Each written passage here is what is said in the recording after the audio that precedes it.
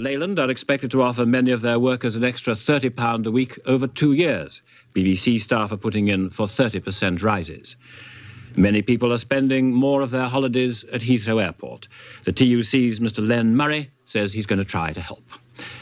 And that's the news so far this evening. Good evening.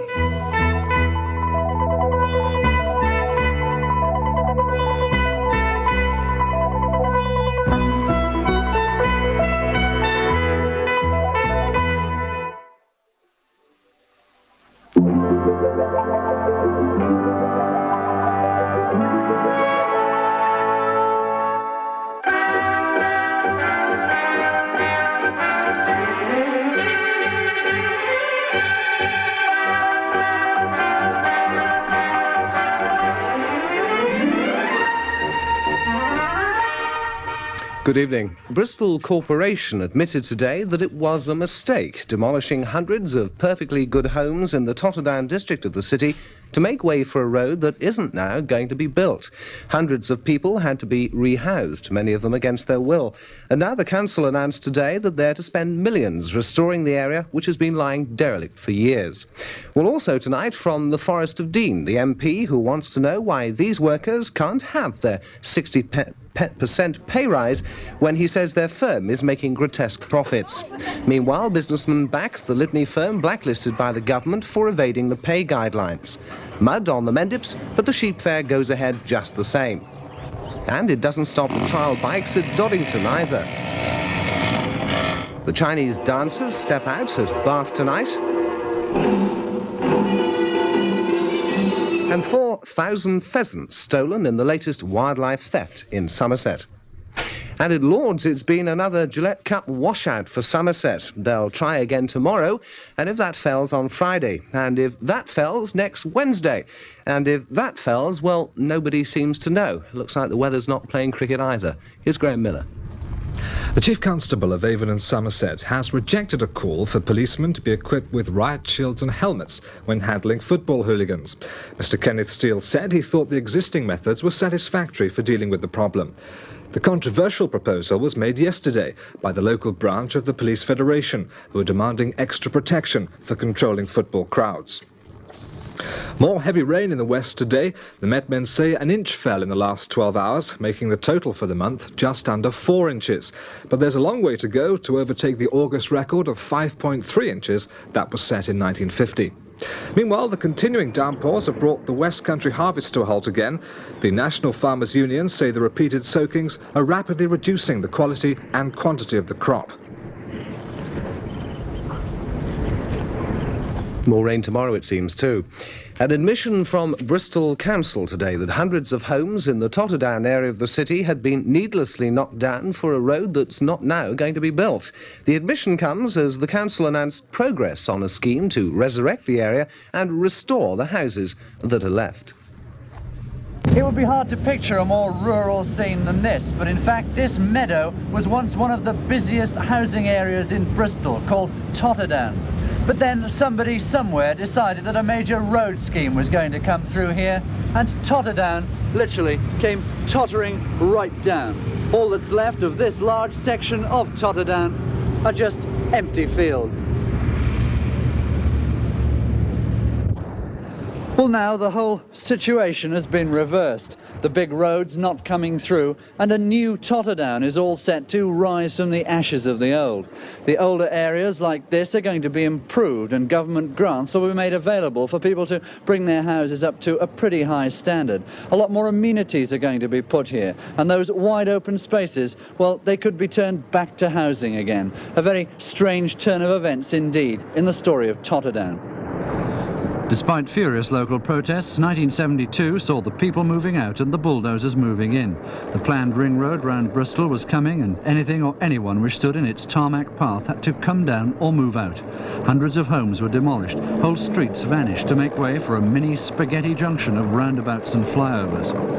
Then a mixture of economic realism coupled with new government thinking on inner cities eventually saw the ring road being abandoned. Totterdown had fallen down for nothing. But now the good news. Most of the houses that remain are in a new housing action area. Schemes are being drawn up to improve the property, in many cases using government grants and loans. Well, all this is fine for those who still live in Totterdown, but surely it's another bitter blow for the people who moved out for nothing. That's true, and I can only say without dodging his shoes that the decision to in fact put the road through Totterdown, I personally believe was a mistake, but that's water under the bridge now. I'm sure those people would have loved to have had the opportunity to have remained in Totterdown and to have took advantage of the grants which will be payable on houses to bring them up to an improvement. What we can do is to pick up the pieces from now and to see that Totterdown again becomes a decent place to live in. Looking back, was the knocking down of Totterdown a big mistake, or could it not have been avoided? Well, obviously one must look back and say it was a mistake. It is, in my opinion, always a mistake to bring a major road through the heart of a city. You should take it outside the city and create the ring roads as many continental towns have done since the end of the war. So now a new Totterdown will arise. The council now hope to improve houses, provide more shops and amenities. There'll eventually be houses on those green open spaces. There's just one irony. Bristol Council will have to buy back the land. They gave it to Avon to build the road that never came. With the rain pouring out of the gutter there, it's not exactly the day to be out and about today, of course, but at Pretty in the Mendips today the show still went on despite the rain and the mud that threatened to interfere with the traditional sheep fair that's been happening now for 500 years. Pretty Green, scene of the 527th annual sheep fair, became a quagmire as the rain poured down. But it didn't keep away the farmers. More than 2,000 head of sheep came under the hammer, and experts said prices were average to good. The auctioneers say demand for sheep has risen tremendously over the last few years.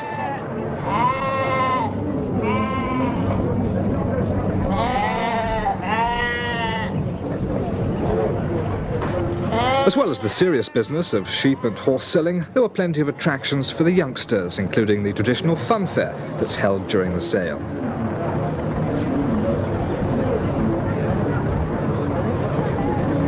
Enough rain there at Pretty to shrink a sheep's skin. Well, more news now from Ken Rees.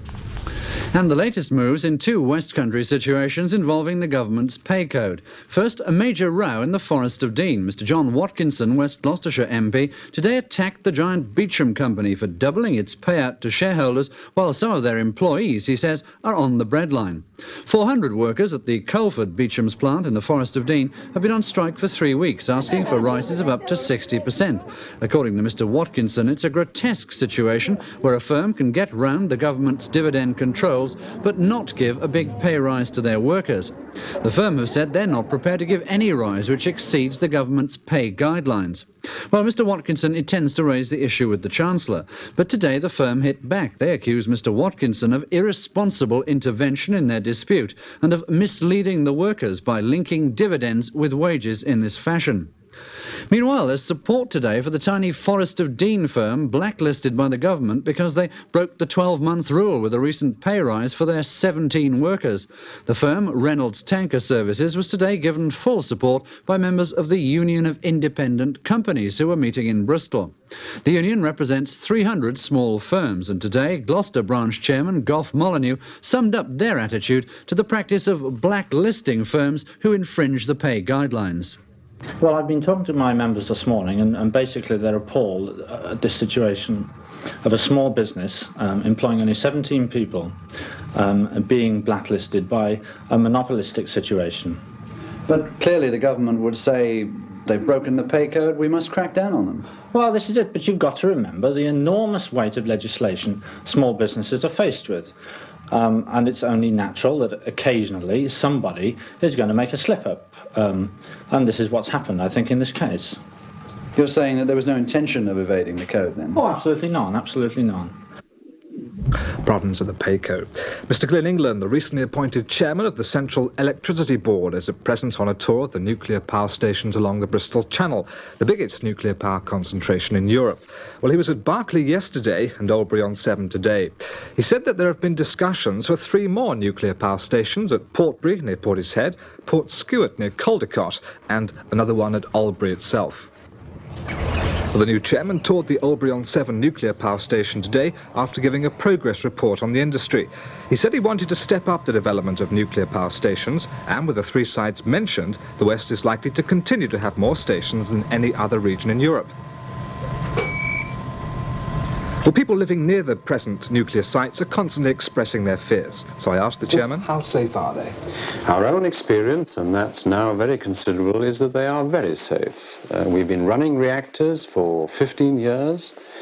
In total, our experience is equivalent to one reactor running for 180 years, and I'm advised that in the whole of that time, there's been no harm attributable to radiation to any of our workers or to any of our neighbours. You say the progress of power stations is good, and also that they are very safe. Are there any plans to build any more?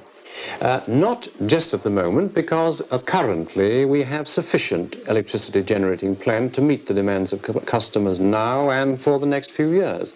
But fairly soon we shall be wanting to progress to place more orders for power stations of various sorts, including nuclear stations. Here in the Bristol Channel we have one of the highest conglomeration of nuclear stations in Europe. Is the Bristol Channel again in your sights? Yes, the Bristol Channel has made a very significant contribution to the development of nuclear power, and there are some other sites which have been discussed in public which could be developed at some time for further nuclear stations.